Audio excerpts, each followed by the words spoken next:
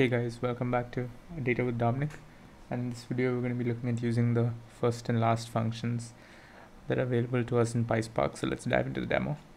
I've got my Databricks Community Edition here. I linked to a video of mine which shows you how to set this up for yourself so you can use PySpark for free. But yeah, let's dive into the demo. What I've done so far is I've read a CSV file into a data frame, and I've displayed the data frame so you guys can get an idea of the data. And after that, what I'm doing is I'm just importing the functions first and last from PySpark.sql.functions, which you need to import them for it to work. And now what they do is the first function, as the name suggests, when you call it on a particular column, it returns the first value in that particular column, and just as in the first, for the last function it returns the last value in that particular column. So let's just see how to implement them. We can use a select in this case just to query the data.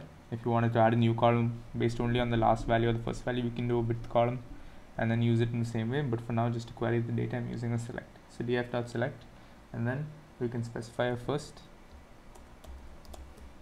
Within the brackets you can specify which column you want to perform this function on. I'm just going to do it on the first name column, and then we can do a dot display or a dot show. I personally prefer the dot display in Databricks because it's fancier. So as you can see, it's temp, and you can see when I've displayed all the data, temp is the first name, and now to see the last name, need to change that to last. And yeah, we get Fyodor as the last name. I'm guessing that's will take a while to scroll down, I guess. Let's see. Yeah, Fyodor is the last name, the 1000th row. So that's how this works.